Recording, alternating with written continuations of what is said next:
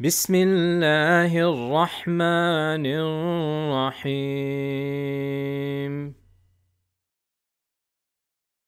السلام عليكم ورحمة الله وبركاته. الحمد لله وحده والصلاة والسلام على من لا نبي بعد. أما بعد. Brothers and sisters, it's been a while since I've done a library chat, and inshallah, as you're aware, I'm trying to spice it up, do different things. Some of them involve conversations with other people. And subhanAllah, just so happened that I was speaking with two friends of mine, one of whom I met many times, the other one I've only corresponded with, but there's definitely a strong friendship between us. We're talking about the same topics. And I thought, subhanAllah, it would make so much sense if the three of us can just have a frank dialogue and engage in a very, very sensitive topic. And so that's exactly what we're going to be doing today. Inshallah ta'ala, we're going to be talking about a topic that really so many of us in the Muslim world, in the activist field, we are debating and talking amongst ourselves. And that is really the reality of establishing a type of Islamic political system. How feasible is it? How realistic is it? Is it something that is a part and parcel of our tradition? If so, is it theological or is it fiqh based? And if so, is it tawqifi? Is the methodology to do so enshrined in the Sharia, or is it ijtihadi? And if so, what level of priority, does such a reality have? So these are very, very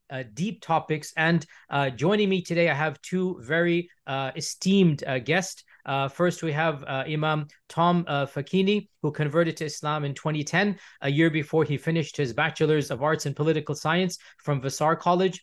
Then he went on to study at Jama Islamiyya in Medina, where I met him a number of times, I think for pizza, if I'm not mistaken, and also for burgers. But yes, alhamdulillah, we met a number of times when I used to visit. He was studying over there, and he obtained his BA from Kulliyat al-Sharia, and he then returned to America, and he's currently the research director of Islam and Society at the Yaqeen Institute here in Dallas, and he's also the resident scholar of Utica. Is that pronunciation Utica or Utica? How is it pronounced? Utica. Utica. Okay. Utica. I should know this. Utica Masjid in New York. And he also teaches tafsir and Islamic history online through Legacy International Online Islam High School. And of course, Imam Tom has already carved out a niche for himself online by talking about topics that you rarely hear being discussed by graduates of Islamic studies, and that is political science, secularism, European colonialism, and political theory. And so that's why I was talking with him back and forth, and I said, let's have a conversation. He said, inshallah, for sure. That'll be our first guest. Imam Tom, welcome. Barakallahu feekum. Thank you so much for having me. It's a pleasure. Alhamdulillah. And we also have with us Ustadh Uthman Badar, who is joining us all the way from down under Australia, Sydney, Australia. And he is the editor and research operations manager at Ummatics Institute, and a longtime student of Arabic and Islamic studies and continental philosophy. And he deserves a Mubarak, a welcome, a special welcome from us, because he has just finished a PhD in philosophy from Western Sydney University. And the topic was a critique of the conception of secularity and the legitimation of secularism in liberal political thought. And of course, Ustadh Uthman Badr is very well known online, and that's how I got to know him, by reading his posts. Very deep, very analytical, very fair, very balanced. I actually reached out to him. I contacted a number of friends of mine. I said, I need to get in touch with this person. I think that was 3 years ago, if Shaykh Uthman, I forgot. And we started corresponding, back and forth. And alhamdulillah, it's just been wonderful. And again, these are some of the similar topics we've been discussing. So I haven't yet physically met him because we're so far apart. But inshallah, my next trip to Australia, we're definitely going to make some time. But Ustadh Uthman, welcome, alhamdulillah. Inshallah. Jazakallah khairan. It's a pleasure to be here. Alhamdulillah. So the way we decided we're going to discuss this is a very organic discussion. Inshallah, we're all going to begin by summarizing some of the thoughts we have. And forgive us if they're not really very well thought out, because these are, at least from my side, these are more generic thoughts than, an actual lecture I'm giving. So we're all going to start off by 10 max, 15 minutes or so. We summarize what our viewpoint is about political engagement, about the establishment of a Islamic political system, and pros and cons, and how we view it. And then after the three of us are done, inshallah, we will then have a organic conversation. Brothers and sisters, this is not scripted at all because I really want to engage with raw, ideas and to see genuinely how we feel.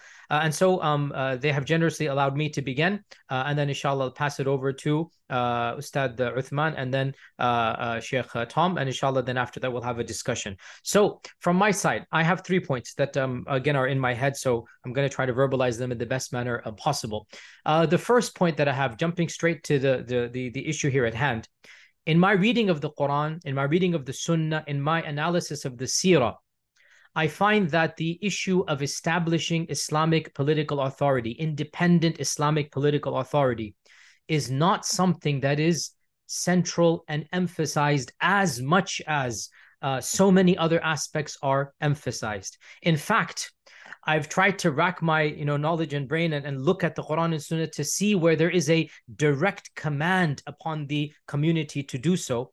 And it is difficult for me to find an explicit verse, in contrast to many dozens of other commands and prohibitions. Now, true, reading the Quran and the Sunnah and knowing the aspects of the Sharia, there is an implicit understanding, there's an implicit derivation that, for example, when Allah says, this is the penalty of hiraba, this is the penalty of zina, then clearly there has to be a polity, there has to be an established, political entity to enact, these realities of the Sharia. And so no doubt it is healthy, it is a part and parcel of the long-term agenda and goal of the Sharia to have a land where all of the laws are applied. But and my analysis, and of course, that's why we're having conversation, could be right or wrong.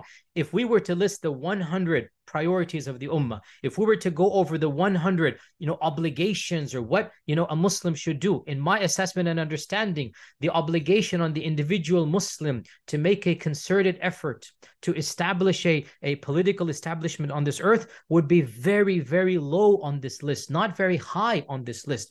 It's a generic fard kifaya. I'll be the first to say this, but there are far more important fard kifayas, number one. And number two, not to mention there's a whole host of fard ains. Like even before you get to fard kifaya, there's a whole host of fard ain. So if I were to start thinking about how many verses say aminu, or how many verses say, aqimus salah, how many verses say establish the zakah, how many verses say believe in the day of judgment, even speaking the truth, or wazinu bil qistas al mustaqim, or be good to your parents, on, and the prohibitions as well, on and on. But when I start thinking about where exactly, specifically are we being told, even as a community, directly, unequivocally, to establish an independent system, I find it difficult to find the level of emphasis. Now, again, to be clear, it is understood by some commandments that this needs to exist, but Allah Azza wa Jal did not make it an obligation to the same level that He made obligation to so many other things. And this is, in fact, in my humble opinion, we're still point number one, in conformity with the reality of the theological principle, at-taklifu bima la yutaq, being burdened with that which a person cannot do. The average uncles and aunties, man, come on, they can barely run a masjid, they can, even if that. And to assume that, the awam of the ummah, to assume that the bulk of the ummah, this is one of the main obligations on them, you're putting on them an obligation that doesn't exist, and also they're not even capable of doing. So in my humble opinion, first point, I have three, as I said, it's a generic fard kifaya. Some people should do it, great, and may Allah bless them. But it's not the emphases, and that's why my da'wah is not based upon these emphases. The second point I have, and this is theological as well. To me, a reading of this Quran and Sunnah is very clear that Jannah and salvation is not contingent on establishing an Islamic political entity. On the other hand, Jannah is contingent on a host of other factors: personal piety, tazkiyatun nafs, iqamat as-salah, avoiding the major sins, and on and on and on. And so looking at the world around us, it makes little sense for me, who has limited time, limited capacity, limited bandwidth, limited influence, to leave that which a person needs to go to Jannah and to start talking about that which, even if it does exist, at max, it's going to be beneficial, but it will not inherently lead to Jannah. In other words, even if we have an ideal Islamic political land, there will be plenty of people, they're still doing kabair inside of it since the time of the Sahaba, even in the time of the Prophet. There'll be plenty of people that are struggling with faith inside of it. On the other hand, there are people struggling with faith, and I can talk to them directly. I can speak to them directly. So an Islamic state, an ideal Islamic state, will not guarantee that every person is going to go to Jannah. Agreed, it might mitigate factors that cause people to leave, but it can't prevent. On the other hand, directly jumping into tazkiyah and aqidah and tasfiyah and iman and taqwiyat al-iman and encouraging people to do good and abstaining from evil, it will have an immediate impact that shall actually be salvational. And so this is my second point, that looking at what is salvational, looking at, what Jannah is contingent on, and that I have limited bandwidth, it just makes logical sense for me to concentrate on the bigger picture, to concentrate on that which is more important. The third and final opinion, and this is, I know, going to get me into some trouble, as if the first two aren't, but khair, we're being honest here. That's the whole point. We're trying to really be honest. And if I'm wrong, khalas, bismillah, correct me. That's the point. But I have to be honest here, that I lament the fact, raw, unfiltered, I'm saying how I feel, that those parties that have been involved in Islamic politics for the last 6, 7, 8 decades, right? Those in movements, and you know what they are.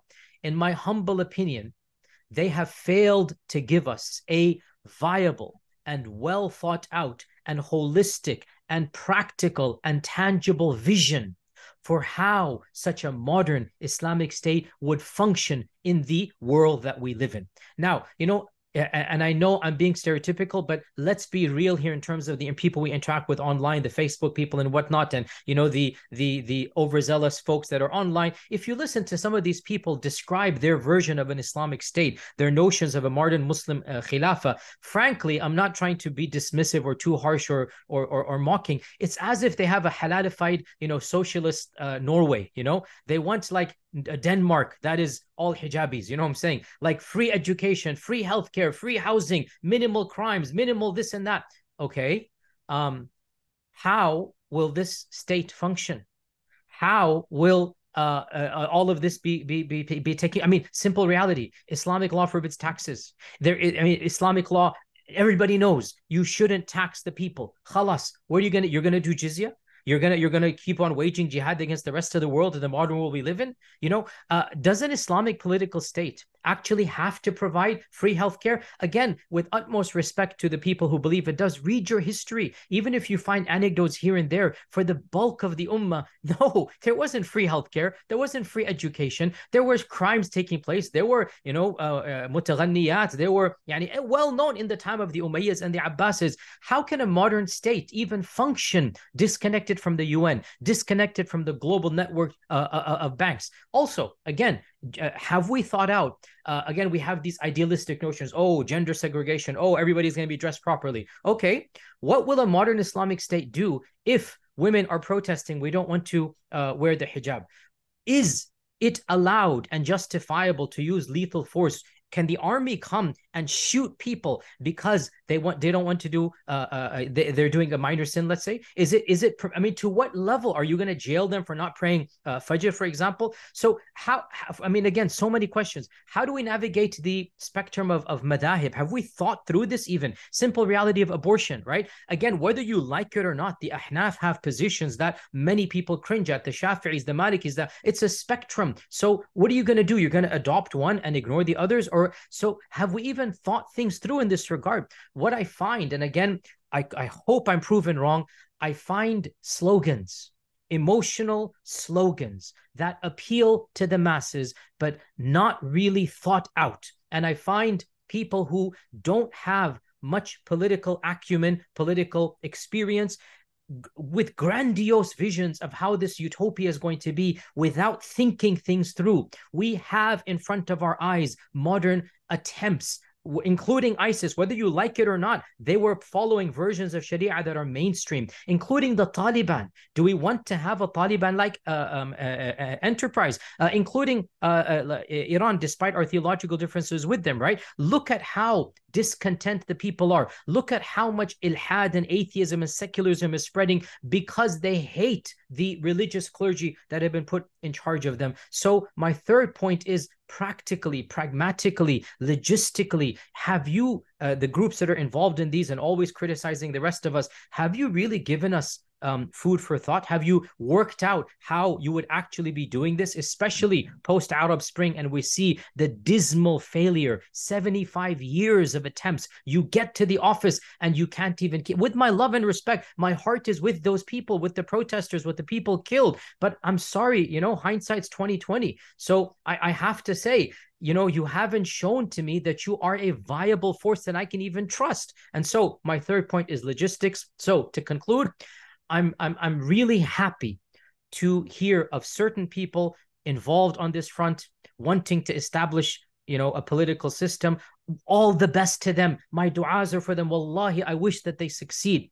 But I personally find my bandwidth is limited. My experiences are different. My forte is different. My strength is different. And so for me, I find that I need to concentrate my work and my effort in other areas, even as I wish the best for those people working on this front. And inshallah, if and when they are successful, you will find me at the forefront, supporting something of this nature. You are not going to find me stopping you in your way. But at the same time, don't make me an enemy and don't make us an enemy when all we're simply saying and pointing out is we don't think this is the number one priority. You do all the best. And inshallah, we hope the best. If you're successful, we'll be following you in those endeavors. So this was a summary of my few points, inshallah. And with that, I'll hand it over to Ustadh Uthman for his few 10-15 minutes. And then we're going to go to Shaykh Imam Tom. Bismillah. Jazakumullah khairan, Shaykh Yasir. Barakallah feek. We also, I think we agree, just for the audience's benefit, that in the first sessions we won't directly respond to each other, so that we can sort of present our original thoughts, and then we'll come back and engage on these points. And I think Shaykh Yasir has raised some very important, critical questions. So in my 10 minutes, I want to again put on the table some thoughts that I had on the topic. There are points that we will agree on. There are some that we think differently on.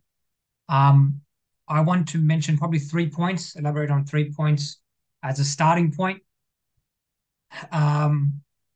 The first being on the place of the Khilafah or the Caliphate in Islam. I think that's the central question that really we're asking today. And the other question we're asking is, form and method. I think those are the 3 major lines of inquiry that we're touching on. What is the place of the Khilafah in Islam? And number 2, in our particular context in the late modern world, what form will it take? What form can it take? What's the method to go about this? So maybe 3 thoughts on those 3 points. First of all, on the question of obligation, as far as my study and reading goes, and I think this is a fairly uncontroversial point as far as classical scholarship goes, the Khilafah is an obligation.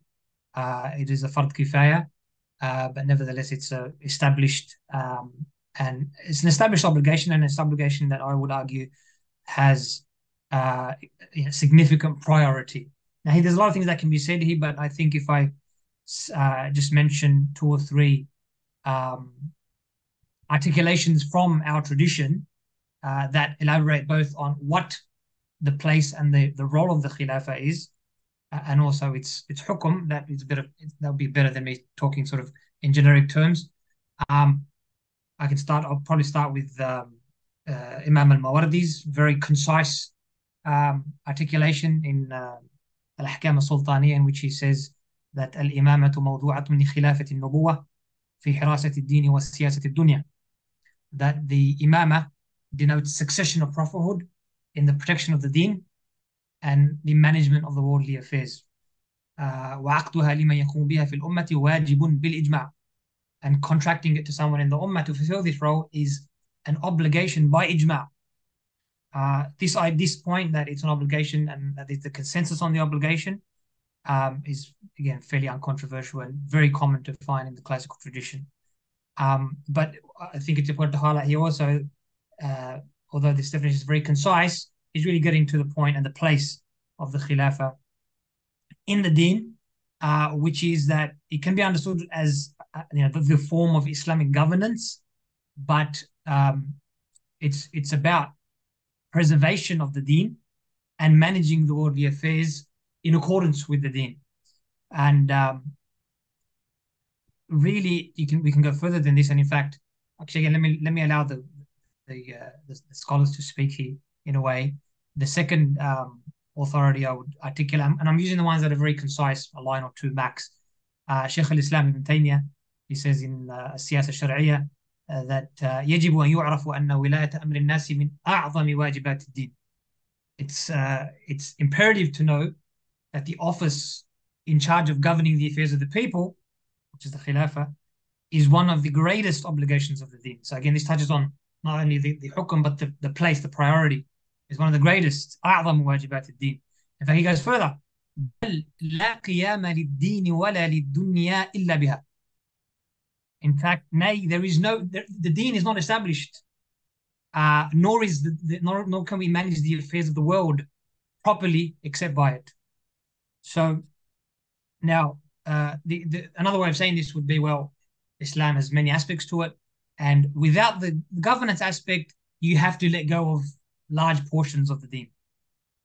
And in that sense, we cannot bring the deen into practice, into a lived mode of being without the governance aspect to it. My final citation, if you will, be from Imam al-Qurtubi in his tafsir of Allah subhanahu wa ta'ala saying, وَإِذْ قَالَ رَبُّكَ لِلْمَلَائِكَةِ إِنِّي جَاعِلٌ فِي الْأَرْضِ خَلِيفَةً. Imam al-Qurtubi says in his tafsir, هذه الآية أصل في نصب إمام وخليفة. This ayah is an evidence, in fact, probably the primary evidence, or the main evidence, or the foundational evidence for the appointment of an imam and khalifa. يسمع له ويطاع, who is obeyed. لتجتمع به الكلمة, so that because of which we establish unity. وتنفذ به أحكام الخليفة, the ahkam are established. ولا خلاف في وجوب ذلك بين الأمة ولا بين الأئمة. There is no difference of opinion on this, on the obligation of this between the ummah or between the scholars. إلا ما روي عن الأصم حيث كان عن الشريعة أصم, except one of the Abu Bakr al-Assam, one of the kibar of Mu'tazila, about him. Imam Qurtubi plays on the words and says he said this because he was deaf with respect to the Sharia. In other words, this is غير معتبر. This opinion doesn't have any value. So I think these are sufficient. There are many more of those type of articulations in the classical tradition that I think established not only the obligation, but I will argue the priority, the very high priority of the caliphate. Now, we talk about evidences. I will stick to my original sort of notes, rough notes, in which I didn't want to go into the evidences. There are many evidences. There is a consilience of evidence on the basis of which the scholars are making this point. Obviously, when scholars say there's an obligation, it can't come out of the blue. There are evidences in the Quran. There are evidence in the Sunnah. There are evidence in Ijma' al-Sahaba. Arguably, the most strong evidence is Ijma' al-Sahaba. There are also evidence in application of Qawaid Usuliyya and Qawaid Fiqhiyya. I'm happy to refer to specific points, and I would like to come back to Shaykh Yasir's point about the lack of explicit evidence in the Quran. So that's as far as the evidence goes. Now, I would make an additional point here quickly that classically there is no mu'tabar ikhtilaf on this point. In contemporary times, in the modern period, there is, for obvious reasons perhaps, there is some ikhtilaf, some which I again would not consider of value, which explicitly denies the religious obligation. People like Javed Ghamidi, for example.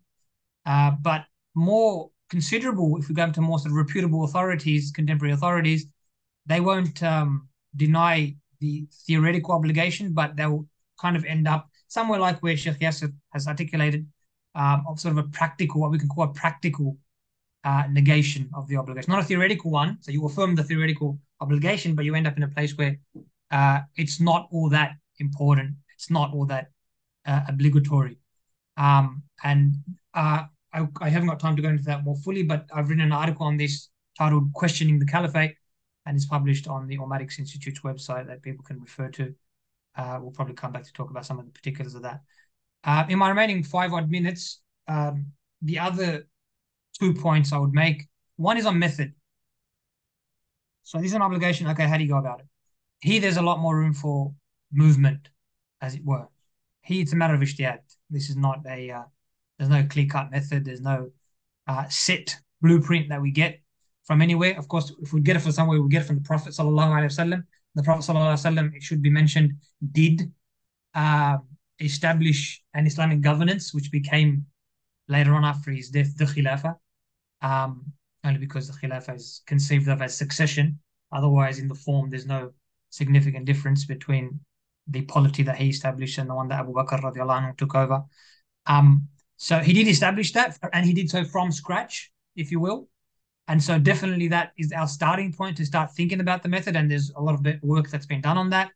But I would argue that that establishes for us broad parameters as opposed to an A to Z blueprint that we can copy paste into our own time. What are those broad parameters? Things like, for example, he didn't use material or violent means. And so the method was at its core to build and to establish an entity grounded in the conviction of people, not forcing something against their will.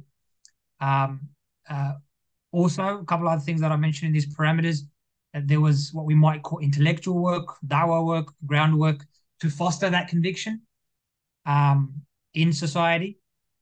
But there was also political struggle in Mecca, with Quraysh, with the leaders of Quraysh, inviting them, pushback, boycott. There was struggle. And I think this is a very important point because in the Islamosphere, or in the Dawah sphere, if I can call it that, it's almost cliched to say that the Prophet ﷺ worked for 13 years on Iman, on Tarbiyah, on Aqidah before he did anything else, which I would submit is a truth, but a half-truth, because, well, depending on how you define those things, usually what's being implied is that what we should be doing is sort of halaqat, lessons, lectures, da'wah of that nature, intellectual, but also sort of pedagogical, educational, right, pastoral. But that's it. So it stops short of the political, and I think that's a half truth, if not a misrepresentation, because there's a lot more going on in the first 13 years with the Prophet ﷺ than just that. So intellectual work, political struggle, things of this nature.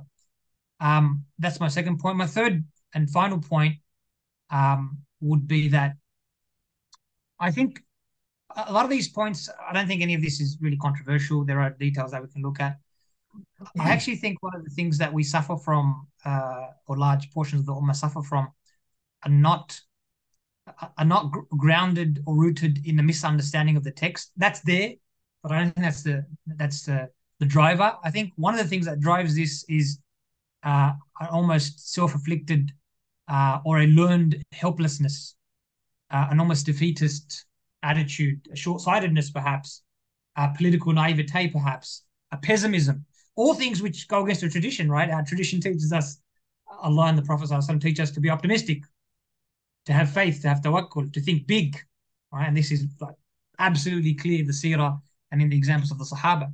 But we tend to shut ourselves down. And now I'll make just one point here because I'm running out of time. If we think, because I'm thinking at the ummah level, I'm thinking at the political level, at the geopolitical level, and the possibilities. Because I think a lot of people start from the possibility and go, this is really, really, really hard. This ain't going to happen, right? And then they're looking back at the text through that lens. And therefore they may come to conclusions which really, in my reading, clash with things that are very clear in the tradition and the scholarly articulations. But if we think about just 30 years ago, let's look at the world geopolitically 30 years ago in 2 minutes. China. Look at China then and now. China in the 1980s was third world. Not that significant. China today, the US and Europe have stood up and have to pay attention, and everyone's going, I wonder what they're going to do next. They're right there at the top. They have to be taken seriously. 30 years, 30, 40 years. Look at Turkey. 30 years ago and today. Massive differences. Look at the US. 30 years ago, after the fall of the Soviet Union, it was on top of the world. It thought, in political terms, it is God on earth. Now it's back amongst the pool of players. And there are many other examples that can be used. My point is, significant changes can happen even in small periods of times, politically and historically speaking, let alone bigger. So to extend that forward, there will be significant changes in the next 30 odd years, 20, 30, 50 years. There will be significant changes. I don't think anyone doubts that. The question is, what role will the Ummah play in that? Will we continue to play a role where we are an object, where we are a passive recipient, or will we start slowly but surely to dream, to think, to imagine, to work, and to drive some of this change? I have no doubt that we can do it comparatively with any other force in the world today. But I think it's a matter of mindset and a matter of will and strategy as much as a number of other things. But I'll stop there, and we can come back to some of these issues. Jazakallah khair. Very beneficial. Jazakallah khair. Imam Tom, Bismillah, your turn. بسم الله والحمد لله والصلاة والسلام على رسول الله اللهم أرنا الحق حقا وارزقنا اتباعه وأرنا الباطل باطلا وارزقنا اجتنابه. I apologize, my throat's been a little scratchy all day, but I'll get right to it. So does the Sharia have such a notion of the Khilafah and the obligation of the Khilafah? I'd say absolutely yes. I think that's beyond doubt. Allah subhanahu wa ta'ala said in Surah An-Nisa, إِنَّا أَنزَلْنَا إِلَيْكَ الْكِتَابَ بِالْحَقِّ لِتَحْكُمَ بَيْنَ النَّاسِ بِمَا أَرَاكَ اللَّهُ. He said, subhanahu wa ta'ala, that certainly we have sent down to you, he's talking to the Prophet ﷺ, the book in truth. Why? Allah subhanahu wa ta'ala says, لِتَحْكُمَ بَيْنَ النَّاسِ, so that you would judge between the people. Anybody who knows tafsir, the Arabic language, they know that the lam that's used here is lam ta'lil. So Allah subhanahu wa ta'ala is saying the reason why, right, that he sent down this book, so that the Prophet sallallahu alaihi wasallam could rule. Rule who? An-nas, alif lam listigraq al-jins, the people, all the people, not just the Muslims. The hadith, we have hadith in Sahih Muslim, man khala'a yadan min ta'atin لقي الله يوم القيامة لا حجة له ومن مات وليس في عنقه بيعة مات ميتة جاهلية. That the person who removes his hand from obedience, he meets Allah subhanahu wa ta'ala on the day of judgment without a clear argument or convincing argument. And whoever dies and he does not have upon his neck a bay'ah, an oath of allegiance, then he dies a death of jahiliyyah, of ignorance. Now, these are things that are fairly direct, and as Dr. Uthman has already previously mentioned, the scholarly literature on the interpretation of these texts is fairly uncontroversial and clear as to what that entails. There are several rational arguments also to be made for the necessity and the obligation of the Khilafah. One of them, that believing that the Sharia is the supreme form of law or societal organization, that in itself is an article of faith for every Muslim, and the one that they should have. Allah subhanahu wa ta'ala says in Surah Al-Ma'idah, وَمَنْ لَمْ يَحْكُمْ بِمَا أَنزَلَ اللَّهُ فَأُولَٰئِكَ هُمُ الْكَافِرُونَ. Those who do not rule by what Allah subhanahu wa ta'ala has revealed, then they are the deniers. And so we have, yes, this notion of Sharia supremacy is actually an article of faith for us. We also have, and this is an argument that also the classical scholars bring up, all of the rulings that we have, whether it's criminal law or mirath or this, that, or the third, if we don't take the necessary means to create the structures to implement them, then what becomes of these ayat? They become essentially ink on paper, which is not befitting of the guidance of Allah subhanahu wa ta'ala, which is supposed to be implemented. Another rational argument comes from, as Dr. Uthman brought up, sort of the idea of the Khalifa. Allah subhanahu wa ta'ala refers to people, the creation of people in Surah Al-Baqarah, with not actually a name of like their species, or not a name that's merely descriptive. It's actually an aspirational term. Inni ja'ilun fil ardi khalifa. He says that I'm going to place on earth a successor, one who is going to rule and do things according to the wishes of Allah subhanahu wa ta'ala. So there's a microcosm, macrocosm aspect here. Okay, the microcosm is that every single individual has a responsibility to be Allah's Khalifa upon earth when it comes to what they have authority over. And so why would we not have a collective responsibility to also therefore establish a Khalifa in order to rule society and rule in order in the way that Allah subhanahu wa ta'ala would have us rule. And then finally, we have the famous principle in Usul al-Fiqh that the scholar Amir al-Bahjat, he put in a couplet of Arabic. He said, "Ma la yutimmu wajibun ila bihi, fawajibun fahris ala ila bihi." That if you have something that is obligatory, then any constituent part that is necessary to fulfill that obligation, therefore becomes obligatory in and of itself. So I think that it's fairly uncontroversial to say that the Khilafah is something, Islamic governance, whatever we want to call it, is yes, Fard Kifaya. It is an important, it is an important obligation upon the Muslims. How do we achieve it? Okay, well, that's where the devil's in the details. I want to clarify, I think, one misconception that a lot of people, nobody here, alhamdulillah, but that you hear when people start talking about Khilafah and politics. There's this sense of inevitability, right, that people sort of refer to when they think about time and they think about history. They say, well, we can't go back in time.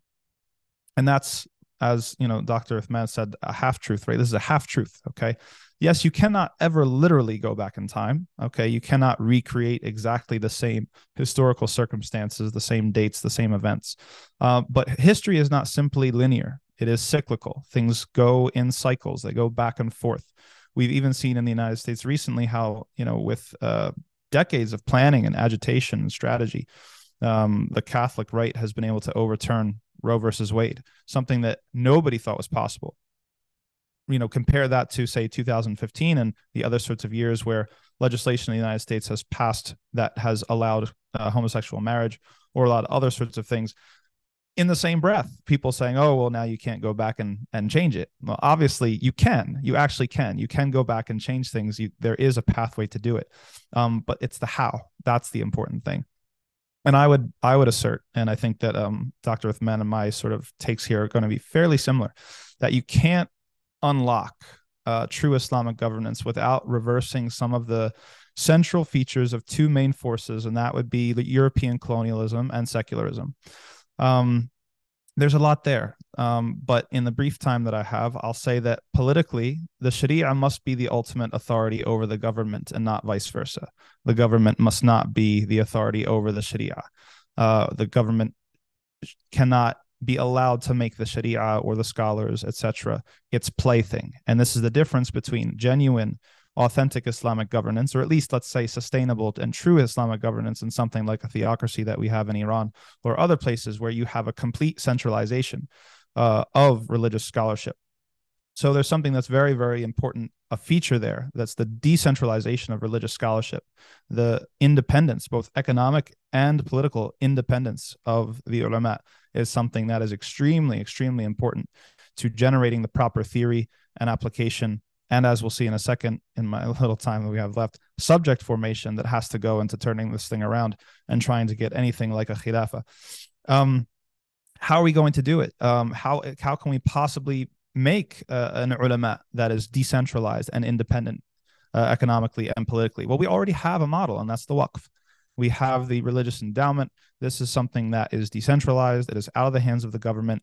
And the interesting thing is that in Western countries, we're allowed to make it, right? Maybe in some other countries that are Muslim majority countries, even you're perhaps not allowed, or your assets would be seized. But we have this technology, this economic, political technology in our tradition, the waqf, which was actually, no secret, was the first target of the European colonists when they came to the Muslim lands.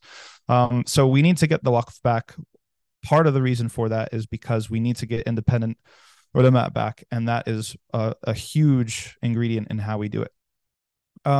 We need to, the second thing I'll say politically is undoing sort of, or taking account for the subject formation. So a lot of people misunderstand when they think that we're going to bring back a khilafah, we're going to bring back Islamic law or something like that. It's just about a system. It's just about developing laws and slapping those laws on society. And this is where I think Dr. Uthman was going when he was talking about what were those first 13 years. They were subject formation. right? Subject formation was an extremely, extremely important part of it. It wasn't the only part of it, as was mentioned, but it was an extremely important part. Developing a consciousness and a way of identifying oneself that's not going to fall prey to nationalism, that's not going to fall prey to this sort of ethnic superiority, which would make us susceptible to balkanization, or these sorts of other things that have been only a liability on the ummah and not something working for us. And then just a few points economically. I think if we're going to undo some of the economic hardship that the Muslim community and the ummah is struggling against, then obviously we need economic independence. We just see how, you know, the United States and other powers have frozen the assets of the Taliban in Afghanistan. There needs to be, and this is not my sphere of expertise, so I'd be interested to talk to actual economists, but some sort of economic independence, whether it's financial independence or just being able to avoid sanctions, being able to not have your assets frozen.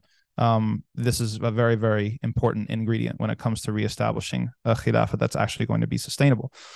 The final thing I'd like to touch on just briefly is there a prophetic method for doing this? And I would say, and I think this is in accordance with what has been mentioned already, that reestablishing a khilafah is not something that's ta'abbudi, or it's not something that's tawqifi, right? It's not something that the methods of doing so are strictly limited such that the burden of proof would be upon you to justify it, first of all. Rather, it's the opposite way, where it's anything that doesn't explicitly violate the Sharia is something that would be a legitimate and open tool to use. And so we have, you know, what is the prophetic method? We see tadarruj, right? We could say that that's even sunnah, the sunnah of Allah subhanahu wa ta'ala, to use a sort of tadarruj approach and a gradualist approach. That doesn't necessarily mean gradualist within the system, okay? But the literal meaning of the word is that people are going to take time to change their subjectivities. Systems are going to take time in order to be built, and you can't do it all in one breath.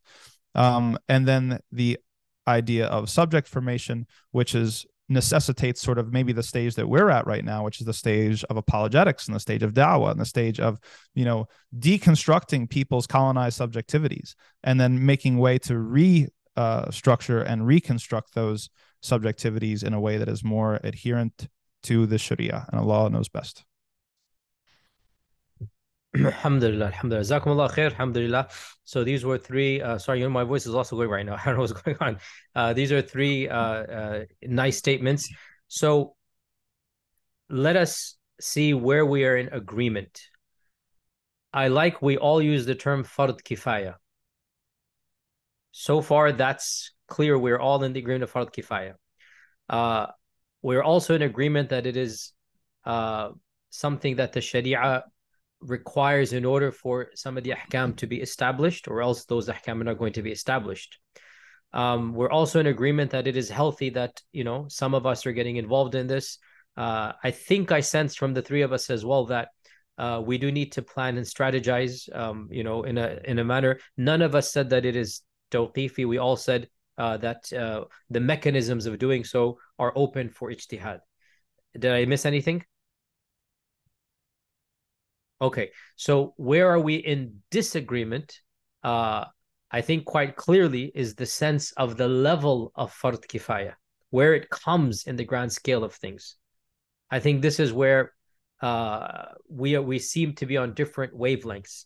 For me, it is an established fact that since the beginning of this ummah, there have always been groups of Muslims that are living as minorities outside of its fields. And at times, these minorities were frowned upon by the majority, and at times they flourished. So, but it's always been the case. And these minorities, by and large, organically continue to give da'wah, preach to others. But unless it so happened that the ruler converted, which is what happened in certain areas of Malaysia and in, for example, the Maldives, unless the rulers themselves converted, we do not know of any of these types of peoples actively engaging in overthrowing the people of their countries, you know, or their lands, and of I'm talking about as from within, obviously. Right? I'm talking about those that are minorities. I'm not talking about Muslim lands being invaded. And that's why there are still Muslim minorities in many of these places. In the Bulgars, there used to be a Muslim, this is where Hungary and other places, there used to be as well. Other places as well that had these lands were in pockets of Europe, in Italy as well. There were small pockets in Sicily even as well. For a period, the Khilafah was established here, but then for a while, when it was overthrown, the Muslims lived as a minority under Christian rule. So there's an undeniable reality that we've always had these pockets of precedents to look at. Sometimes those precedents ended in negative ways, like the Andalusian Muslims, right? But the question arises, what do you do when they didn't? What if the society allowed them to function and flourish? What is their role as a minority living under a majority? And I would venture that neither the Sharia nor common sense, neither our texts nor tangible reality would require us as minorities, now we're talking specifically about us as minorities, to get involved with the political powers of the lands that we live in a manner that is a threat to those powers, because that becomes an existential threat to our existence. Okay, so that's something I think we didn't quite touch on, but I want to put it out there as well for a discussion. But anyway, I think this is my sense. Anyone that want to add agreement and disagreement before we get to some discussion? I have some thoughts on that, but are we laying out the disagreements, or I have some thoughts on that. I'm not sure if we're responding or. Yeah, so go ahead. Bismillah. I think that there's two things that strike me. And one is that the call for Khilafah or Islamic governance does not necessarily involve an overthrow, right? I think that might be a mischaracterization or an over narrowing of what might be imagined. If you imagine even the way that the Prophet ﷺ established political power, right? I mean, it was kind of like building power, political struggle, exile, and then coming back. And at the end of the day, at Fath Mecca, right, you have most people kind of converting and accepting, right? Is that an overthrow in the same sense that like someone is saying, well, we're citizens of a country and, we're overthrowing? No. I don't want to get close to that, right? I don't think that's what's being advocated for. The other thing, and this is a little bit more theoretical, I think that a big question that's going to determine how we're looking at this is, do we believe that modern power is unique? Or do we believe that modern power is something that is the same as pre-modern power, right? And it was interesting to me that Dr. Uthman, has an interest in continental philosophy, because I do too. And anybody who reads Foucault's whole thing, right, is that there's a very different type of power that's being exercised in the modern era, and we need to pay attention to that difference, because it actually does affect Islam's viability in certain spaces. His basic thing was that in the pre-modern era, you had this thing called sovereign power. Okay, so sovereign power is, the sultan calls you or the king calls you and, he chops your head off or he tortures you or something like that. These sort of gruesome, elaborate displays that everybody's aware of. And Foucault is like, well, the modern era is defined by a different type of power that's called disciplinary power. And disciplinary power is basically, we're going to come in and we're going to change your subjectivity. We're going to change how you understand your identity, your own tradition, and everything else, right? So I think we need to take that very, very seriously as Muslims, because if we're looking at pre-modern examples of where Muslim minorities assuming that power works in the pre-modern way, then yeah, okay, we're fine. Like, we're allowed to nobody's trying to change Islam. You don't have people who are like Orientalists telling us that the waqf is actually a bid'ah, right, before the modern period, right? But then once you get into the modern period, this modern type of power is like, we would rather, in order to make you a malleable subject, we're going to change you from the inside. That's the scary thing. That's what lights the fire and the urgency as to, well, okay, maybe we need to start maneuvering and strategizing so that we don't come to a point in history where we think that we're actually believing Muslims, but actually the rug's been pulled out from under us. So who's going to possibly disagree with that Foucault's analysis of power is a realm that every one of us should get involved with. We need to try our best to influence and not just to stop the influence of modern liberalism and humanism and secularism, which is quite clearly seeping through our youth, but we also need to supplant it with what we believe to be the truth. This is what intellectual da'wah is. Who's going to possibly disagree with that? Actually, this is, I would say, in conformity with what I'm saying, is that the battles that we have, the tangible battles that we have, the level of prioritization and even the logistical realities force us to get involved with these types of things. And these are actually better in the long run. And this is the equivalent of preaching against paganism. I would say this is seerah. This is the equivalent, because we don't have modern idolatry the way that the Quraysh have, but we do have modern intellectual idolatry, right? So for me, I would say this is what all of us, should be doing. And I hope, inshallah, I'm doing it in my little niche and forte. So Jazakallah khair. Excellent. Uthman, would you like to add something?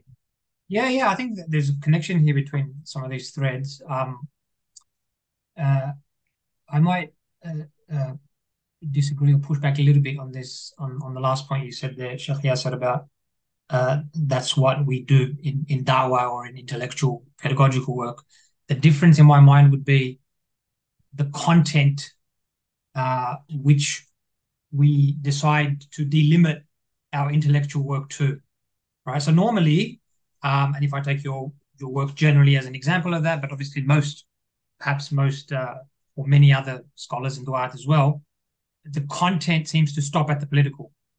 Or if it includes certain aspects of the political, they're very selective. And so for example, creating that awareness about the caliphate, Islamic governance, not just as a historical reality, but as a normative part of the tradition that we need to think about and do something about, is generally not part of the intellectual work that happens in these domains. That's where I think the difference is. So otherwise, I include that work to be part of the method. And whereas it seems that when you talk about the method, you sort of move very quickly to overthrowing the government, political struggle, the harder stuff, which I think can't always be escaped. I'm not saying that's not part of it. That will also be potentially, not necessarily, but potentially part of the picture at some point, but that's not where it starts. Okay, so I think what we agree on is the need for intellectual work, for da'wah work, whatever we want to call it, subject formation, right? Or what we sometimes refer to as discourse formation. You need to change the hegemonic discourse to move in your favor, right? The language, the concepts, and so on and so forth. But that can be done in so many different ways. Some people, intellectual work just means aqidah in a certain sense, tarbiyah in a certain sense, tasfiyah in a certain sense. But in a certain sense, that's just cutting off certain aspects of the deen. Jay, so I think you're right, to be honest. And my preaching and da'wah, I'm not gonna, sugarcoat it. It doesn't reflect the level of political sentiment that perhaps you would have done had you been in my place. There's no denying that. But you need to understand why. Number one, I am speaking to people that come to Jumu'ah once a week, listening to a khutbah. I have 25 minutes. The bulk of them are struggling to practice the bare minimum of Islam. I have to prioritize what they need.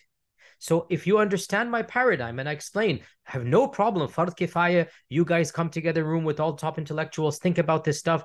But I think it is, and I'll say this bluntly, it is a problem to mention that which is not needed by them at the expense of that which is needed by them. These people are not even praying. And by the way, when I say these people, I mean the bulk of the people that listen to my lectures are struggling with basic stuff of haram and halal, basic stuff of arkan. And it's my job, and I'm also struggling with this, I'm not astaghfirullah, making a tazkiyah of myself. It's my job to increase their iman, bring them closer to Allah, tazkiyah of the nafs, etc., etc. Again, let me say this gently. Ya akhi, we all have elders in our community, the uncles, aunts, we all have the board members. What do you really think that we constantly should be making this a matter of even 30%, even 20% of our talks? In my humble opinion, and that's been my philosophy, 1 out of every 100 or 1 out of every 50 do a little bit of something that will bring them that type of awareness, and even that I do more as a sense of izzah to their pride. And listen to my, the khatiras giving my masjid. Every third, fourth is a historical one that brings a little bit of pride in their past. It's not even directly, hey, you guys, you have to be politically involved, because the awam are never primarily politically involved, you know? So I actually feel... agree with that. I agree with that. Okay. In fact, if I just quickly add to this, add and take the discussion forward as well. I give the khutbah on a regular basis as well. I think these days I'm once a month, which I am comfortable with. I don't like to have too much regular responsibility in that respect. So I give it, it's like the rest of the ummah, of a microcosm of lay Muslims.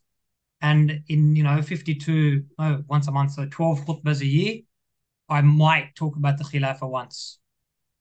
Jayyid. Once, Okay, maybe. that's my for point. the exact reason. But having agreed on that point, where I might disagree is you're focusing on that subset of the ummah is I don't think that's the correct subset we should be talking about. If we're going to have a sort of, or what we should be doing is saying, okay, what are the various subsets in the ummah? A, B, C, D, E. Okay, E, yep, you're right. You're not going to talk to them about them every single day. But what about the academics? What about the scholars? What about the tulabul ilm? What about the activists? So I think we need to think of the ummah in collective terms, Mumtaz. and then come back and look at where these things can happen. Zero disagreement, Shaykh Uthman. Zero. I'm 100% with you. So why don't you organize a conference this June? Choose a Muslim country, okay? All of us will come there and we'll talk about this topic. Excellent. Bring the top minds. Bring the movers and shakers. Bring the intellectual leaders. Those that are at a different wavelength and they probably are mini leaders in their own spheres. And let's talk about a global reality of what can be done.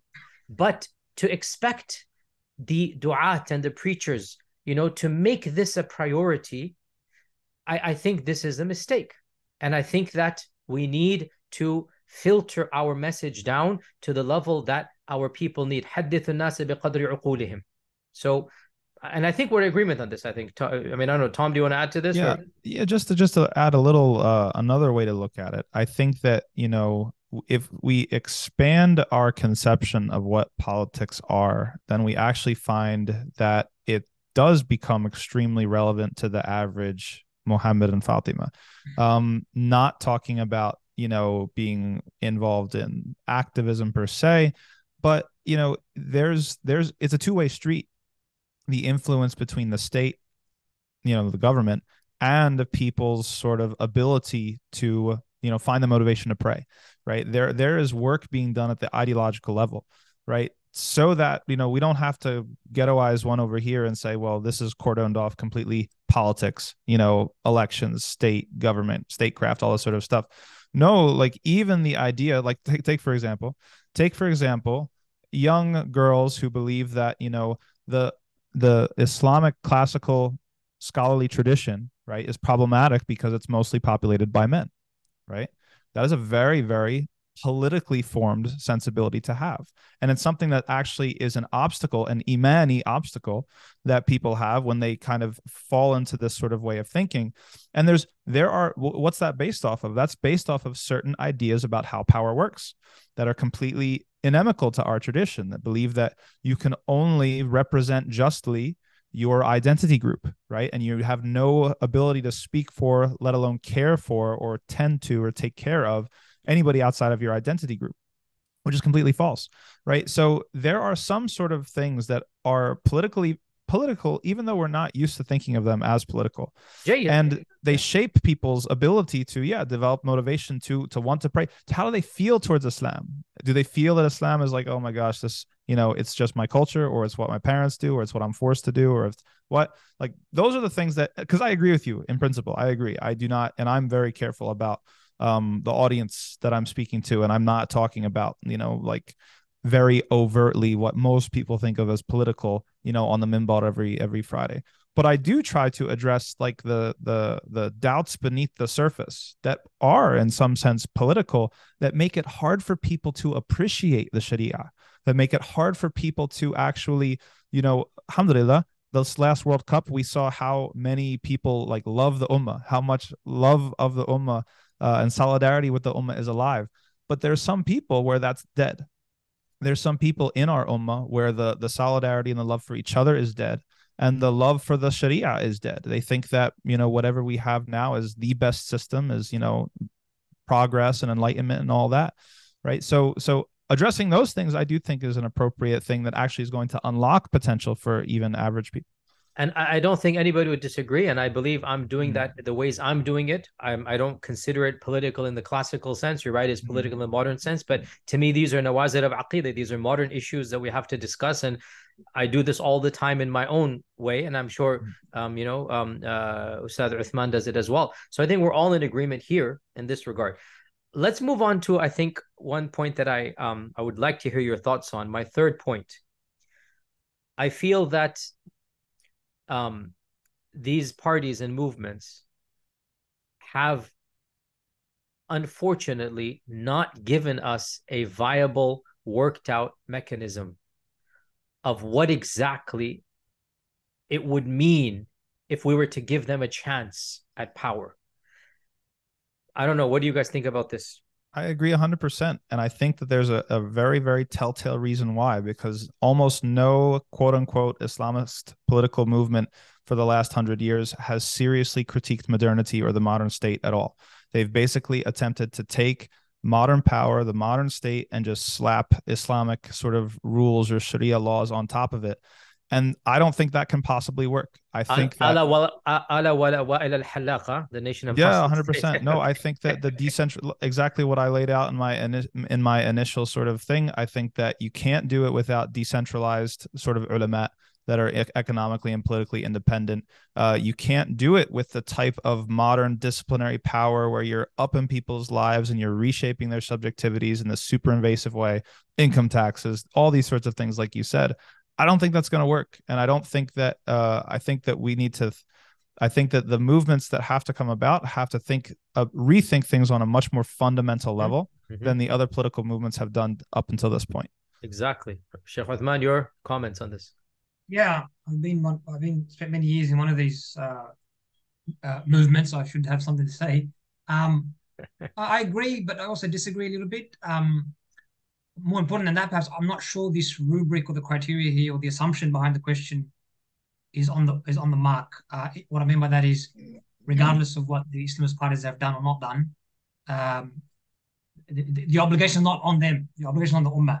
So if someone tried it and did it wrong, did it badly, let's say, for argument's sake, we have a greater responsibility to do it right. Instead of Connor's, otherwise, what's the implication? They got it wrong, so therefore it must not be possible. The other thing I would say also is I think we need an important control mechanism here, control sort of thought in this thought experiment. If you think about let's look at the other movements who are focused on tarbiyah and tasfiyah and that type of a approach to the revival of the ummah. They should also be critically assessed as to where they've come. What I keep hearing is, and some of these have been around for 70, 80 years, some 50, some 60, some 40. And every decade that I've been around for 3 now at least, every time I speak to someone, they tell me that the Muslims aren't ready, the Ummah is far from Islam. I'm thinking they're going, bro, you've been here for 70 years, so what are you doing? You know what I mean? To put it in a sort of pithy way. But I think that control aspect is very important so that we don't sort of selectively take the wrong implication. Coming to the question itself, I think that the movements have they've done a lot of good work, but they have not, they're not hit the mark. They've fallen short in significant ways for a number of reasons. I agree with Imam Tom that there's an allergy, perhaps, I don't know, a wrong understanding epistemically of how we need to engage foreign traditions. And so it's like West equals kuffar equals intellectual knowledge is all wrong. We don't need to pay attention. We just need to study it when we need to refute it.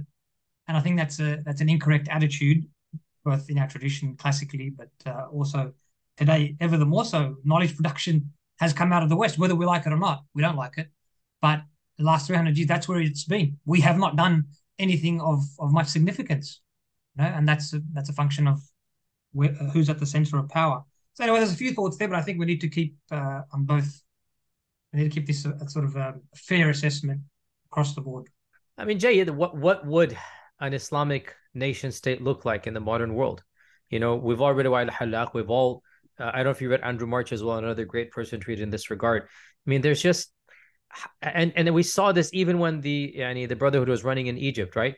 When issues, are you going to start jizya? Well, okay, we're going to have to. Or can a Christian be the president? Like, how can you have a nation state in which everybody is supposed to be equal under the nation, right? And then you have the laws of Islam. And then how can a nation state be a type of khilafah when that would mean anybody in the world can just walk in and acquire citizenship? We're talking about 1.5 billion people, not just one small ethnicity of a few million that might be able to do that somewhere in the Middle East. We're talking about the Muslim Ummah. I mean, and again, over and over again, I've spoken to a lot of these people and asked them very specific questions. I'd rather not publicize here, but very specific. And they can't give me a straight answer because they haven't thought about these things, because it's just a matter of, if we have a khilafah, everything will be solved. Bro, think 10 steps ahead. We had a khilafah for 14 centuries, and under it, there was good and bad. It's not as if there was never any evil there. Under it, we lost, Andalus, we lost, Palestine, and we got it in spite of the khilafah. I mean, I've said this all in my khatiras and whatnot. So my humble suggestion to those that are so interested in that field, go to the books and write thought papers. Give us, scenarios. Give us conceptual ideas of how this country would work, and have discussions and learn from the mistakes of 10 years ago when you were given power, and you couldn't even hold it for 1.5 years because you didn't have the infrastructure, you didn't have the independence. Superpowers far more powerful than you were, playing you as pawns in a very vicious game. You were simply not politically savvy enough in this regard. So Allah musta'an, it pains me because our hearts were with those people, our hearts were with those people. But in any khair, I want to bring up 2-3 things before we go back. And both of you brought up the issue of inni ja'al fil ardi khalifa. Just for the record, I'm not so sure that I would agree with that interpretation. I think you're both aware that this is a very contested interpretation. And in fact, Ibn Taymiyyah was not too happy with this interpretation that Khalifa means political authority. Inni ja'al fil ardi khalifa. And so, in fact, a number of authorities said that one should not understand it that way. Or even if it is, then it is subjective to the prophets, for example, and whatnot. Ya Dawudu inna ja'alnaka khalifatan fil ardi, for example, right? So there is a classical, pre-modern, nothing to do with state and nation. There is a classical controversy about the meaning of inni ja'al fil ardi khalifa. So that should be pointed out. Also, the verse لِتَحْكُمَ بَيْنَ النَّاسِ, again, the way that I see it, these types of verses indicate, and the most explicit one is Surah An-Nur, الَّذِينَ إِن مَّكَّنَّاهُمْ فِي الْأَرْضِ أَقَامُوا الصَّلَاةَ وَآتَوُا الزَّكَاةَ وَأَمَرُوا بِالْمَعْرُوفِ وَنَهَوْا عَنِ الْمُنكَرِ. If you have power, you must do all of this. But I go back to my initial point that should minorities, especially minorities, make this a priority amongst themselves. Yes, generic fard kifaya for the ummah, we're all in agreement. But us living here in Western lands, and we are not people of double standards. I want to say this very clearly. We don't have a secret agenda and a public agenda. That's not who we are. We don't have private meetings, amongst ourselves, and then we say something to the public. So, brutally honest question. If minorities in America or England or France, 10, 15%, 20% Muslim in Paris, right? If they were told, or they started to speak amongst themselves, a part of our agenda, a part of our, shari'i huquq, and Allah wants us to do this, is to establish our version of laws in the society we live in. What would be the repercussions? Is this something the Sharia wants to have? Or is it better for us minorities to simply fight for our legal rights to be Muslim and to preserve that which shall allow us to enter Jannah, our salvational level of Jannah, right? What we need to do to enter Jannah, the salvational level is good enough, right? What we need to do to enter Jannah, we can do in a secular state. It's not good to be in an immoral state that we are in. It's not good to be in this hedonistic area. But within this land, we are able to carve out enough ibadat and rituals and good and khair and da'wah that insha'Allah ta'ala will get us into Jannah. The flip is the flip side is not the case. We can have an ideal Muslim land, and within it, we're not necessarily going to be doing stuff to enter Jannah. And more importantly, as minorities, are we going to make this a part of our agenda that we want to influence society? You're talking about different types of power, any type of power. Is it our long-term explicit goal that we want to enforce our laws on the rest of society? If that is the case, what are going to be the repercussions of the minorities living here? We need to think these things through, because we are not double-faced. We don't plot and secret.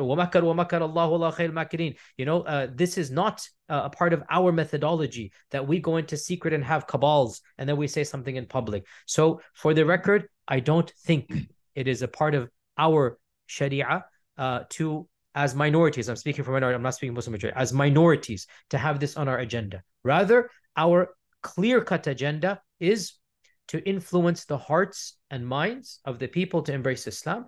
And if they decide later on, mashallah, they want to do things, good for them. But the explicit agenda, we live Islam, we preach Islam, we preserve Islam. That is the explicit agenda. Wallahu a'lam. If I can come here, I think this is probably this is good, because I think this is coming to maybe the core disagreement. Or I should say, you put out there 3 or 4 different points, but I think it was the third one about what's requisite to get to Jannah, in contrast with what's not. That's where probably I would disagree quite firmly. I think this idea is undergirded by what technically I'd refer to as a atomistic social ontology. What that means is a certain understanding of society where your base units are individuals. And so you're saying, okay, what does this individual need to get to Jannah? Well, if he ticks Salah, Sawm, the Fard Ain, if he ticks all the Fard Ain boxes, in theory, of course, Allah decides who gets to Jannah, but from what we know, he or she has done what was required. The problem with that is, if you affirm that logic, apart from what I would argue is a flawed social ontology, but if you affirm that logic, the same can and must, for consistency, be said about every other Fard Kifaya. So, if I raise, again, this is where I think the comparison is always important, where we deprioritize something, but we're prioritizing another thing of a similar level. Let's talk about ta'lim.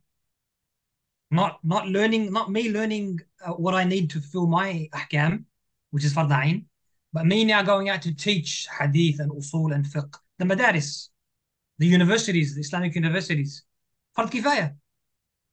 No one ever says they're Fard Ain, right? They're Fard Kifaya. So now I can say, okay, well, Muhammad and Fatima and Khalid and Zaid, do they really have to get involved in this?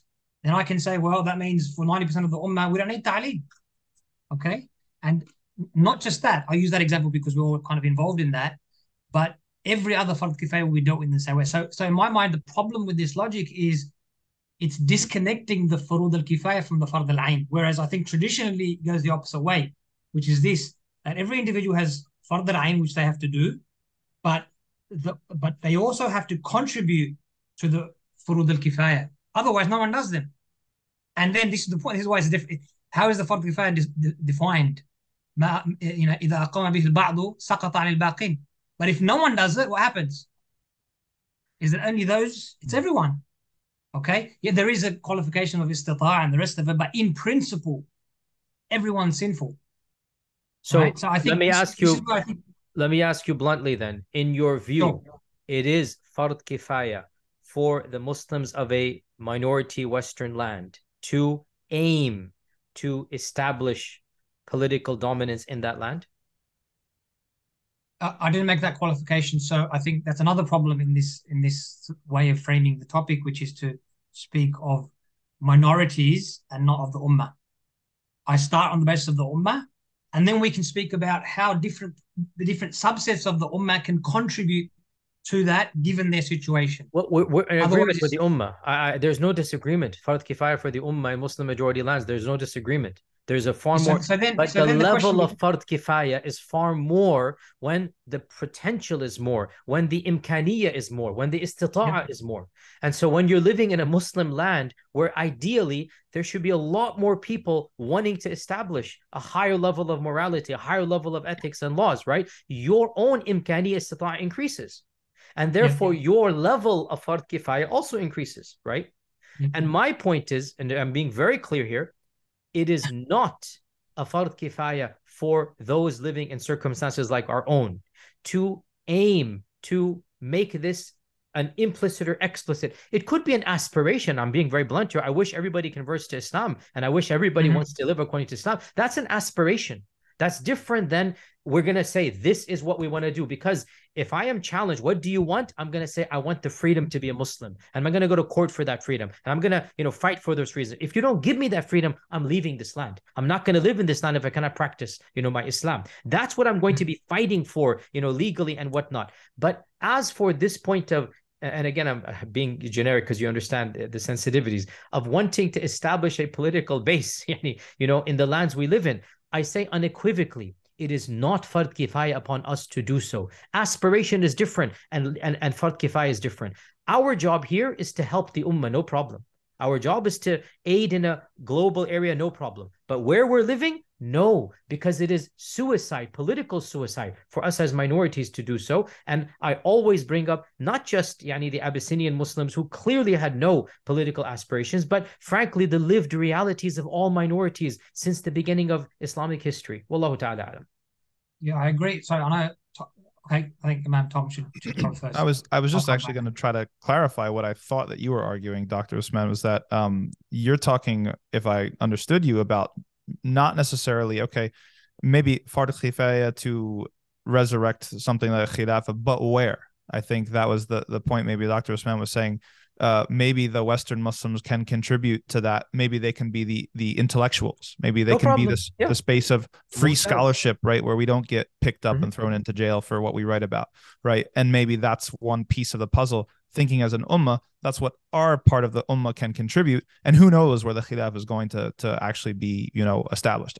Did I understand you correctly? Yeah, exactly. So I wasn't talking about where it would come, and obviously this is the thing. There's the principles and the method and the theory, and then you have to work out the strategic and the tactical components, which require a lot more effort.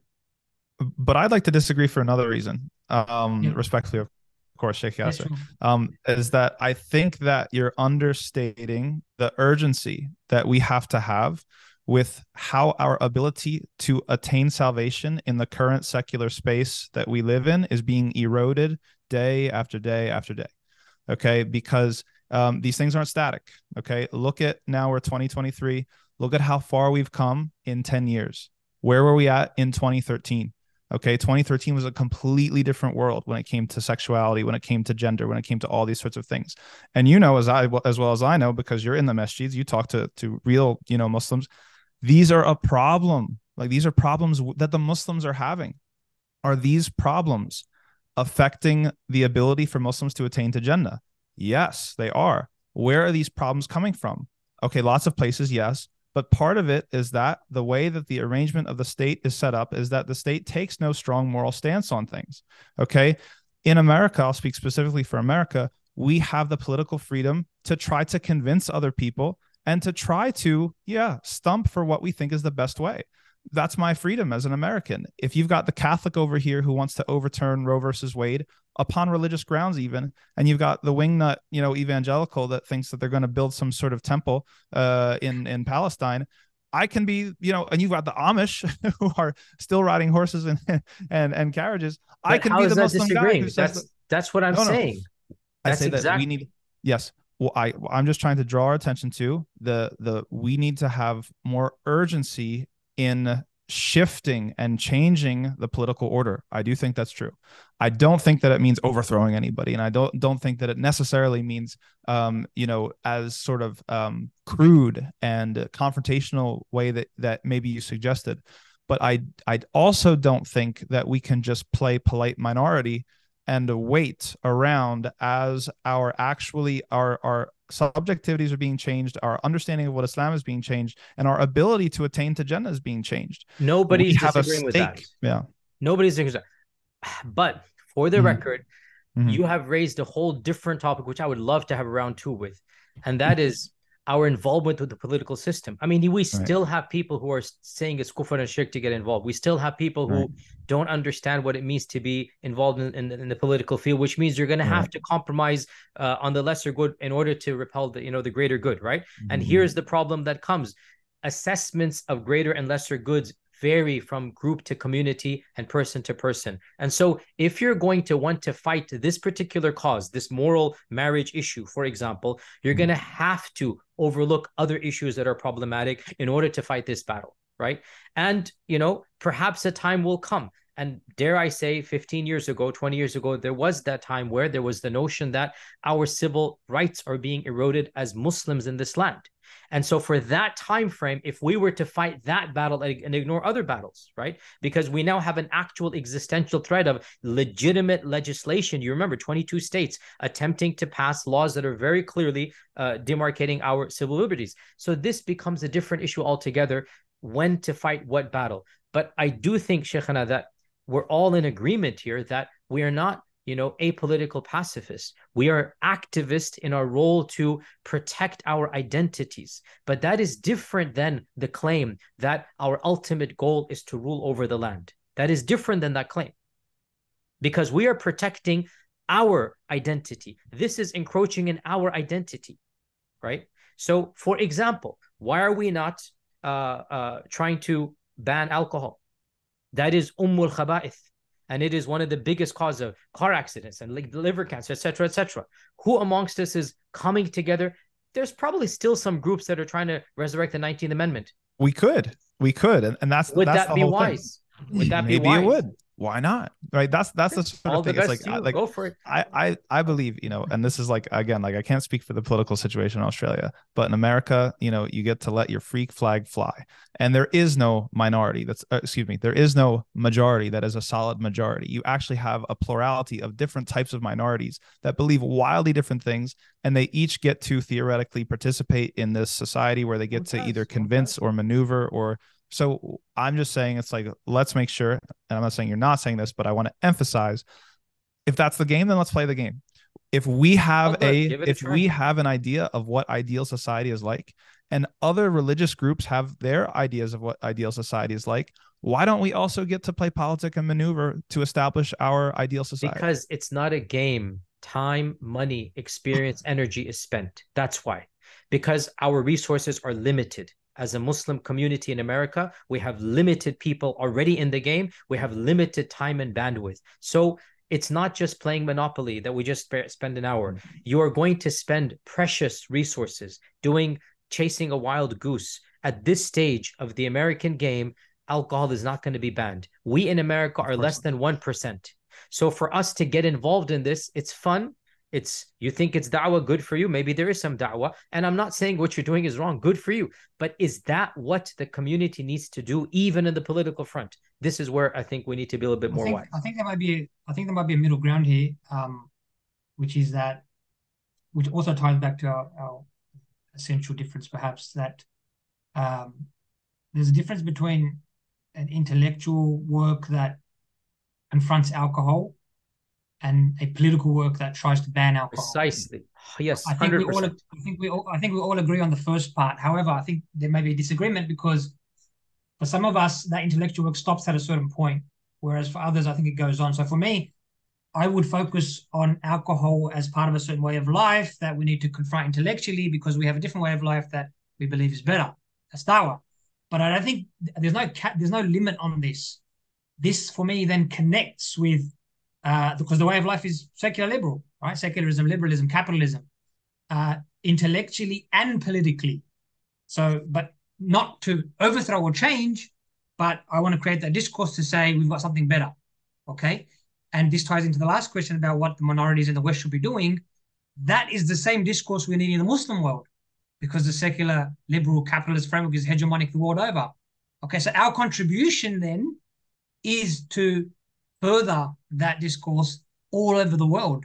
And when we talk about imkaniyya, I agree with Shaykh Yasir, your point from an usuli perspective, but imkaniyya, there are different aspects to it. There are certain aspects in which we have greater possibilities in the West, greater resources, greater freedom than people in Syria and Egypt and Pakistan. Right? So this is why I start on the basis of the ummah. We think as an ummah, and then I decide, okay, and obviously the default would be to work for governance in the Muslim world, not in the West, but we can all contribute to that. Where I see a difference is, particularly when you bring up examples like Abyssinia, because I agree, in Abyssinia, the Muslims there was nothing political at all. No plan, no connection, no nothing. They were there temporarily. But the difference is that's because they had something which was the asl in Mecca going on, to which they were an exception. The problem I have with people who bring up Abyssinia a lot as an example is they don't have the asl. There's no asl and it's just Abyssinia. right? Yeah. Or or we become Abyssinia in Australia, the US, and there is an assumption that if there's going to be a Mecca, it's somewhere in the Muslim world, but we don't know about that. Could happen. Maybe it's having to be. It's not. That's I think then becomes a little frivolous in terms of a genuine assessment of what was going on in the Sirah. We need the Mecca for Abyssinia to make sense. Otherwise, Abyssinia is an excuse for us not to get involved. So, as you're aware as well, this is a very big usuli debate of the Sirah, that to what level do we read in status quo as being the causes of what's going on? And there have been interpretations, and I've read this myself, that the Prophet ﷺ kept Abyssinia as a backup plan. That's why he kept Ja'far there until the 7th year of the Hijrah, right? Mm-hmm. Because, and again, this is an analysis, this is one reading of the Sirah, where the reason why the Prophet ﷺ went to Medina for political power is because he wasn't given the freedom to worship Allah and to practice the rituals. Had he been given the freedom, would he have then wanted political power, or would he have been content simply fulfilling the arkan without persecution? And a number of authorities have opined, and it's an opinion, and Allahu A'lam, because in the end of the day, both sides are basing it on assumptions, that if Medina were to, because Badr, Uhud, Ahzab, I mean, Ahzab was existential for a month. They didn't know whether they'd make it or not, right? So what if there was a backup plan for the Muslims to have a place to at least worship Allah subhanahu wa ta'ala and migrate to? This is a theory that has been mentioned by, not me, people before me. You find it in the earlier shuruh of the Sirah books. So this notion of trying to mirror exactly Abyssinia is like this, Mecca is like this, Medina like this, I find that a little bit simplistic. Rather, I find it is completely legit to look at overall the paradigms. It is permissible for Muslims to live as a minority when the alternative is persecution. And they may live there and persevere their faith. It's not ideal. The ideal is Medina. We all agree on this, right? Given the current world we live in, there is no Medina. And the majority of Muslim countries are dictatorships where me and you would be in jail right now, and you know that. We would be being tortured right now because of our stances that we have against those regimes and whatnot. We know this. And we thank Allah that in the lands we live in, we have the right to worship and to preach and to teach with ultimate freedom. So let us work on preserving these rights for ourselves and our children. And let us work on influencing as much as we can without jeopardizing those rights in an unwise manner. And this is, again, my life and my work so far has been indicative of this. Wallahu ta'ala alam. Yeah, I think it's a good summary, perhaps also of the agreement and the disagreement. Medina is the ideal, but I think there has to be always and at every point an attempt by the Ummah to work towards Medina. Otherwise, it's just a theory. I know. I'm saying tafaddal, go for it. So I think it goes back to the whole discussion about the priority and whatnot, but I think we've covered that significantly. Inshallah. So maybe we have concluding thoughts and then we can wrap up. Bismillah. Okay. Bismillah. Ustadh Tom, you go first. I would say, oh boy, concluding thoughts. I do think that at the most fundamental level, Islam has so much to contribute to the space wherever you are. Okay. And I hesitate and I'm wary of simply the call to simply coexist and just simply preach and just simply work on tazkiyah, because I think, as I said before, I think it understates. First of all, it's a missed opportunity because Islam actually has a lot to, again, contribute and offer and show people a better way when it comes to how to organize society, family life, et cetera, et cetera. And we're talking about persuasion. We're talking about, convincing people and demonstrating and things like that. But we can't underestimate the ways in which how things are going right now might actually be the end of our freedom to preach. Where is our freedom coming from? Is our freedom coming from the secular liberal order? Maybe it is, but maybe if the secular liberal order is being taken to its utmost conclusion, right, then there's certain people in the United States that would like to define certain things within Islam as hate speech, right?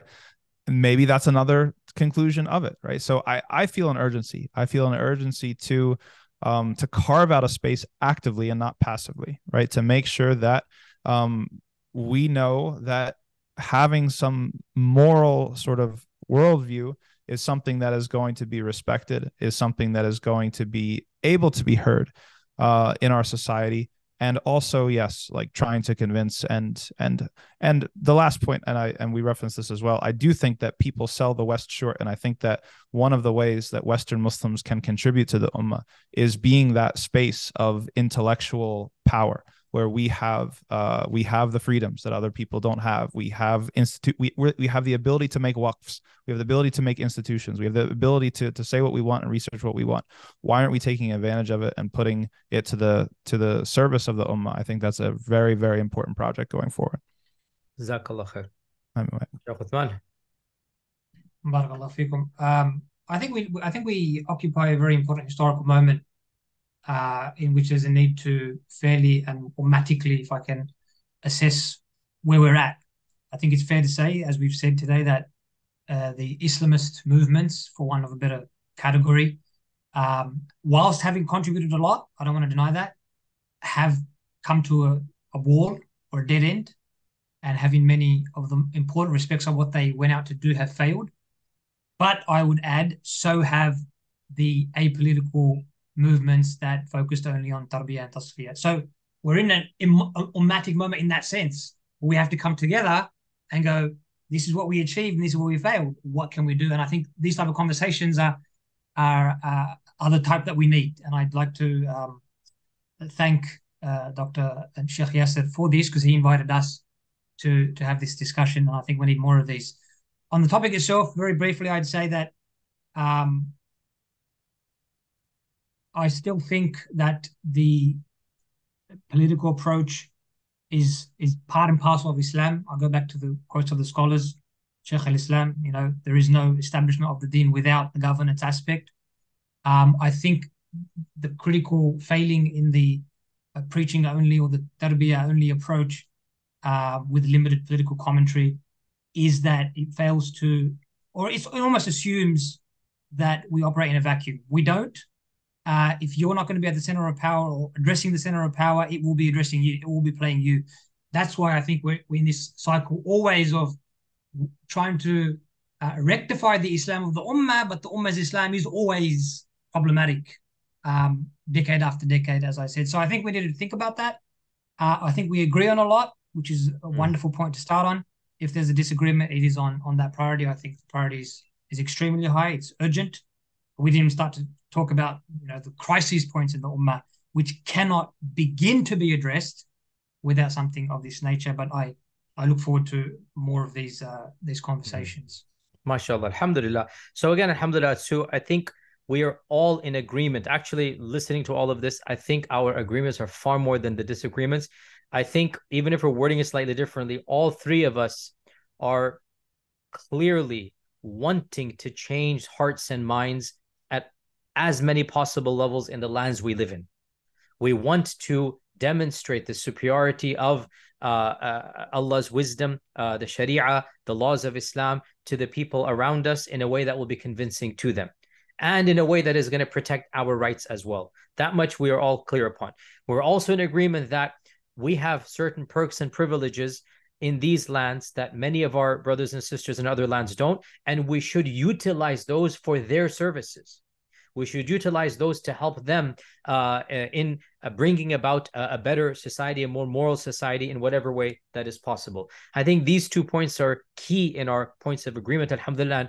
One of the main reasons why I wanted to convene all of us together really is to demonstrate that inshallah ta'ala, all of us might be on a slightly different spectrum, but where there's genuine, inshallah, ukhuwah and brotherhood. And we know we are all wanting to do good for the ummah in our own ways. And we're all learning from one another. I mean, it was, Ustadh Tom, I've spoken with you many times, and, with Ustadh Uthman as well. We've had so many conversations back and forth, some of them a little bit heated, but in the end of the day, that's why we're here, is that we want to demonstrate that our ukhuwah is more important, and what unites us is far, far more than the, frankly, this is just the spectrum of differences, because really there's no substantive difference. Think about it, there's no substantive difference. We want to see, the laws of Allah subhanahu wa ta'ala reign supreme. We want to see izzah for this ummah. We want to see the tatbiq of the Quran, in some place in the world. That's something that we're all in agreement on. And alhamdulillah, it's just a matter of what is the best way, what is the priority, what is the methodology. And inshallah, there's going to be,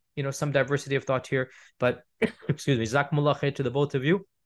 And I'd like to invite you again for a future one, inshallah, maybe about, I don't know, what's the topic you guys have in mind? Be my guest, Dr. Uthman. I don't know. There's quite a few topics I think that come out of this. We could choose a number of them: method, form, vision. How about political engagement in the West? Yeah.